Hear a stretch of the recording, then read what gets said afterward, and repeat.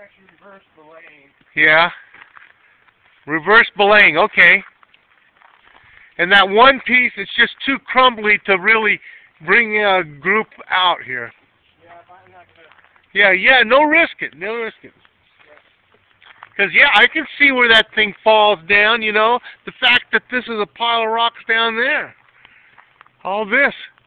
This is just like that Cook Inlet crud. So you don't, it's not really hard rock. It's more just a hard clay. Right. But, doing a pretty good job. Let's see, nuts in there. What's that? Usually when you rock climb, you don't rappel up. Right. But it's a lot easier Then walking around. Yeah.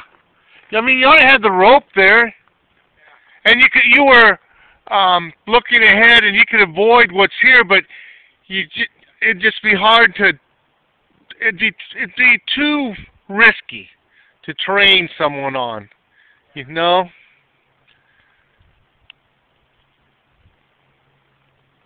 And yeah.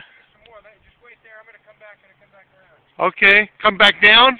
Yeah. Okay.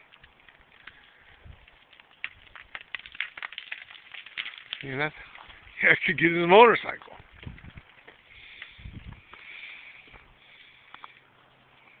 And you don't know this stuff. We could have an earthquake, and a big chunk of this would come down.